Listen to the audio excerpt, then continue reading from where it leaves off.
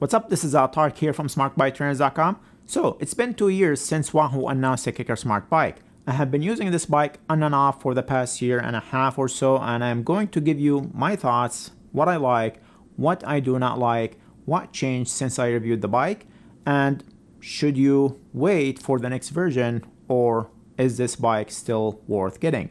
The KICKR bike is meant for cyclists and triathletes who want to replicate the real road bike indoors with smart functionalities such as connectivity to third-party cycling apps, erg mode, and gradient simulation. Let's talk about what changed first. Wahoo released a bunch of firmware updates since the release as part of enhancement, bug fixes, but the main release was the addition of steering, and it is supported by Zwift. To steer, all you need to do is pair the Wahoo KICKR as a steering device in the pairing menu in Zwift. The two buttons inside the handlebar act as your steering wheel. If you press on the left button, your avatar will turn left. If you press on the right button, you'll guess that your avatar will go right. The next update was the support for Bluetooth FTMS, something you probably didn't notice or cared much for, but worth noting here because Wahoo has been running its own Bluetooth protocols, and these Bluetooth protocols are basically what allow the bike and cycling apps to interact with each other and give you all the different features such as erg mode, slope mode, etc. So by supporting Bluetooth FTMS, app developers' job became much easier because they only need to write one code to support all different bikes and trainers rather than a separate code for Wahoo and another one for other trainers. Other than that, everything else is the same. And speaking of things that are the same, I'm still going to ask you to do me a quick favor and hit that like button below. It helps the video and the channel quite a bit, and I truly appreciate it. And another thing that did not change since the release of this bike is the price. The KICKR Smart Bike retails for $3,500 US, which puts it at the higher end of smart bike trainers in the market. The KICKR bike has one main feature that sets it apart from everyone else, and that is the climb, which is basically tilting the whole bike to simulate gradient changes, not just by providing resistance changes to simulate inclines, but physically raising and lowering the bike to simulate changes in gradients, ascents up to 20% and descents as steep as -15%, and that number can change slightly based on your bike fit. Wahoo also designed the KICKR bike to look and feel like a real road bike rather than a stationary bike that you see at gyms or even other smart bikes like the Tax Neo bike, for example. There are advantages and disadvantages to that. So there is no tray, for example, to hold a tablet or your phone, or a display screen to show metrics such as power, speed, or anything like that.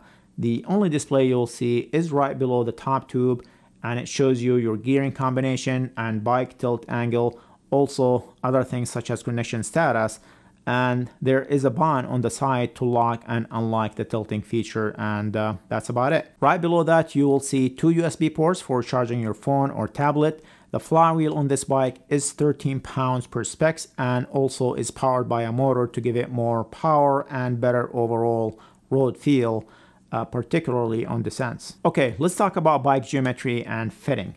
The bike has different adjustment points to fit riders that are anywhere between 5 feet to 6 foot and 4 inches tall, and has a 250 pounds maximum rider's weight.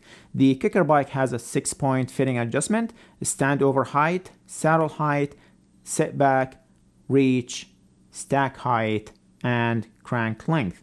A quick release lever makes it easy to make adjustments to the bike. And that brings us to the fitting. Wahoo went a step further with fitting by giving you the option to enter your measurement into the app and telling you exactly the adjustment you need to make to replicate your bike fitting. So if you have a professional bike fitting done using some of the fitting tools out there, all you need to do is enter your measurement in the app and it will give you all the adjustment points you need to make. What if you don't have a professional fitting done? No problem. Wahoo thought of that too. You can take a picture of your bike, place a few pins and measure between the hubs, or you can just use your height, inseam, and position on the bike, and the app will give you all the adjustments that you need to make. The bike also has virtual shifting, and you can customize the shifters to match the shifters on your own road bike or try out different type of shifters. All gearing can also be done and customized in the app as well.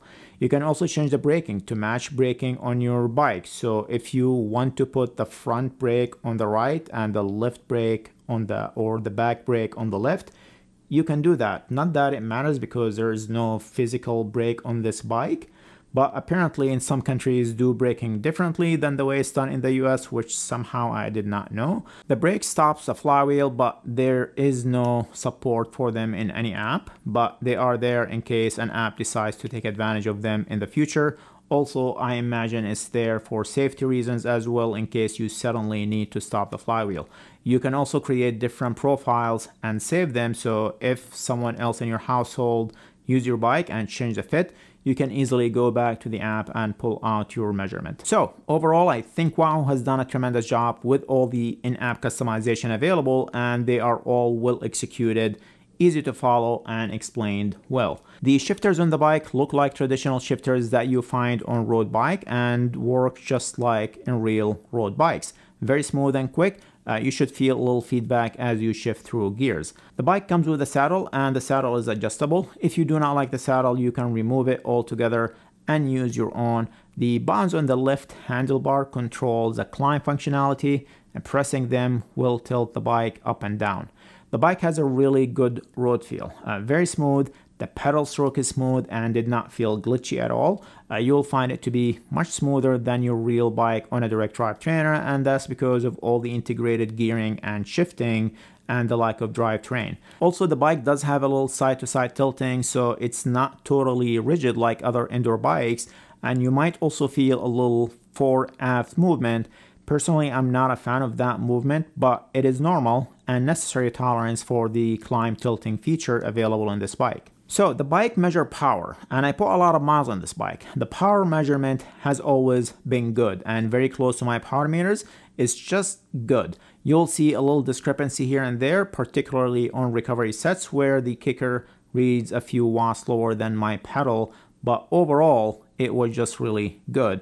And by the way, this bike does not require calibration. I will link to my original post if you want to look at the data, but I'm not going to bore you here with all that information other than it's pretty good.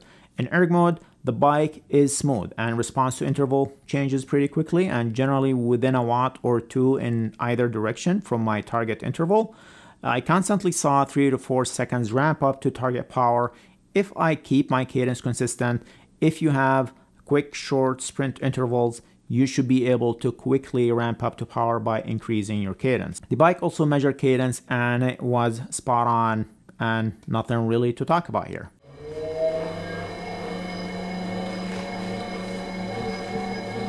As for noise, the bike has a unique sound to it, but overall it's pretty quiet. Okay, the KICKR bike is a really solid and advanced smart bike that is full of features and will make riding indoors a lot more enjoyable.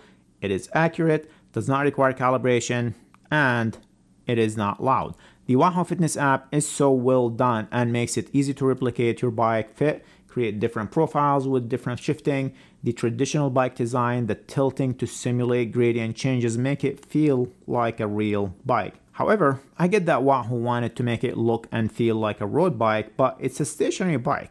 And you can get away with having different things on a stationary bike that you just can't take on the road with you, like a tray, for example, to hold your phone, or a tablet holder. Also, a display to show some metrics if you don't want to use a third-party app. Also, it would be nice to be able to switch between different modes, or at least slope and erg mode, and set target watts if you want to use the bike as a standalone bike without connecting to a third-party app, for example. You can pair a Wahoo Element bike computer and use it to control your bike. Actually, I did a full video on that, which I will link to in the description below.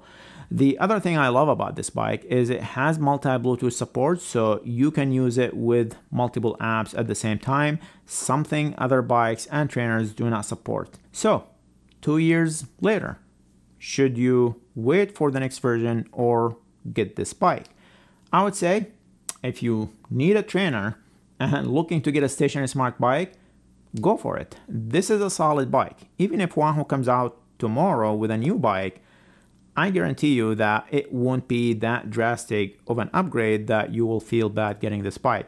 So if you have $3,000 burning a hole in your pocket, I mean $3,500, go for it. You will love it and it will serve you for many years. Okay, hopefully I covered everything here. If you have any question or comment, or if you have the KICKR bike, I would love to hear your thoughts and experience.